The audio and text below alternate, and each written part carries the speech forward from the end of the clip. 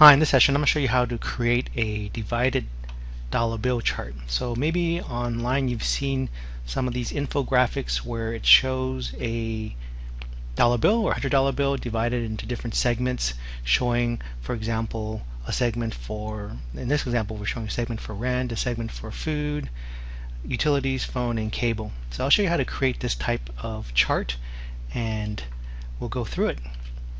So I'm going to go ahead and copy this table. Go ahead and copy this table. Control C to copy, and then Control V to paste. So put that table there, and what I'm going to do is I'm going to insert a 100% stacked bar chart. And when it initially puts it up, it doesn't put it up correctly. So what I'm going to have to do is swap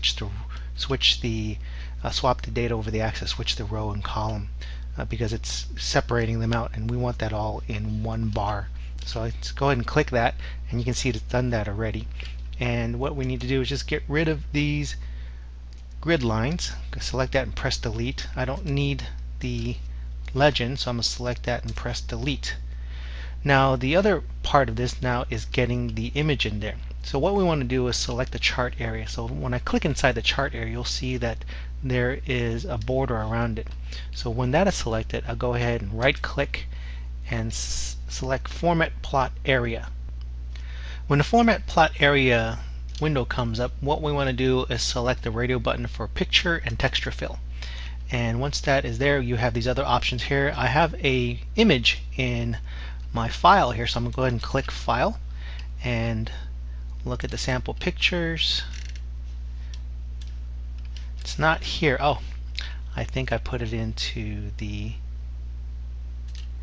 in the file here. Here we go.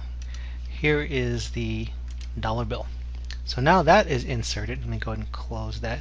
Actually, I want to go ahead and not have a border color around it. So I'm going to select no line. Close that, and you can see that now there is the $100 bill that is in the background of this chart area. Now what we want to do is we want to make the different segments of this bar chart transparent. We don't want a fill color here, and we also want this particular bar chart to be the width or the height of this dollar bill.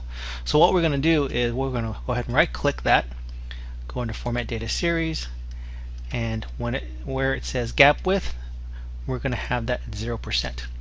Once we have that at 0%, you can see that it covers up the whole chart area here. So what we want to do is we want to start eliminating that fill. So that color there, we want to have no fill. And we also want to have the border color as white because we want that separator here. So I'm going to go under border color and select solid line, and that's going to be white. Now it's going to be very tiny because the size is small. So what we want to do is go into border styles and increase the width. I like about 5 point, and so now you see a nice delineation here. I'll go ahead and move this over here. Now with this selected, I think you can go ahead and select the other areas here and start to do the same thing. So I don't want any fill here either, no fill, and I want to do the border color white and the border style 5, and go ahead and click on the next one here and do the same thing. Fill, no fill, border color, that's white, and the style 5. And let's do the last two here. Fill, no fill, border color, solid line white, border styles 5, and then the last one here. We have no solid fill, no fill, and the solid line white color white, and the border styles 5. And go ahead and click close. So now you see we have separated our dollar bill here. So now we have most of the work done, and so the rest of it is more of formatting and creating the labeling. So let me go ahead and increase this size a little bit. Let me make this a little bigger here so we can see it. And what I want to do is I want to reduce the size of this chart area. So you see, but when we selected it, it only selects that area. So it selects that area and that area. So what you can do is you can use your arrow keys to cycle through, and you want this plot area, or excuse me, you want this chart area selected. You see the border around it. Or if you didn't want to use the arrows, you can also just click one and you go out in the chart tools either under layout or format. Over here on the left under current selection, this drop down lets you select which portion of the chart you want to get to. Now we want to get to the chart area. Whoops, excuse me. We want to get to the plot area, because that's the plot area. The chart area would be the whole thing. So we want to get the plot area, and we want to reduce the size of this plot area. So we've got these little handles here where we can adjust the size. I'm going to make this a little bit smaller. Let's make this about a third to a half of the size of the chart. So let me go ahead and bring it up here, and I'll tell you why. You'll find out why later on. Let's see, that should be it. So what I also want to do is I want to get rid of these axes. So we can go ahead and select that and press delete. Select this axis, press delete.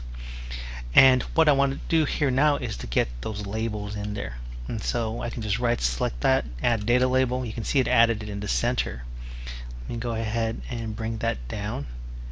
And you do the same here. And you want to do it for the other ones here. So you want to add the data labels here. Oops, let's move this down here. Right click, add data label. Let's see, that one, we'll move that one down here. And these last two, right click, add data label. And let's just move it down here just as a placeholder right now. And we'll do some additional formatting. Right click, add data label. Now, with the data label, these denominations don't really mean anything unless you have the additional label of what it is, what the description is.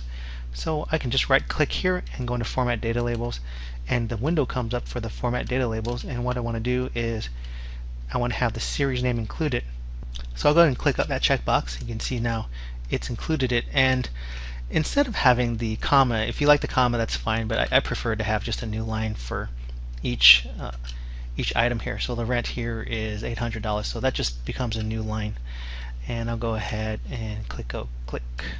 Actually, I can just do it the same for the rest here. So I just click this one and go series name, and then the new line. Same for here, series name, and then new line. So this is just the basic. This is just some basic formatting. You can use the comma or period, whatever you like to use. But I kind of prefer having the series name and a new line afterwards. So go ahead and click close. Now the rest of it is just kind of formatting, moving this around. Probably have that up there is okay, and this one in line with that. So you see that when we get to the edges here, where we have the other descriptions that are kind of in the way because of the text and stuff, you can reduce the font size to see if you can get that in there, but if you don't want to do that, we can start to move them down a little bit, and that's why I had this wide space here. Also, if you noticed, when this table was created, I had created it in descending order, with the largest item being first, so you can see the big bulk of most of the cost here that fits into this dollar bill is rent, and then the second biggest cost is food. So it kind of is a nice sort. You can see how it's sorted out from largest to smallest as it went from left to right. So what I can do here now is to do some more formatting, bring the cable down here and bring the phone down here, and I can see right now that it's going to be running out of space here on the right, so maybe I want to adjust this a little bit here to move it a little bit over to the left, this plot area. So as I said before, you have to adjust the plot area. When I clicked on that, I can either use the arrow keys to cycle through and see which selection is giving me right now. So I've got the plot area selected. I'm going to bring that plot area in a little bit so I can have some space later on to adjust these. Now with this, let me go move this down a little bit. Now I can use this to bring it down a little bit, and what I want to do is get those lines so it would point to this portion. So just earlier where I had these lines and the little circle at the end, let me go ahead and bring those in, and that's under insert, that's under layout and insert, this insert grouping, go into shapes, and we just want to have this line shape. So I'm going to go ahead and draw a line shape, kind of draw it straight as I can. Oops. Let's go and Control Z to undo that. Let's try that again. Let's insert the shape, and let's see. Alright, so that's a good shape. So once that is drawn, I'm going to go ahead and right click and go under Format Object.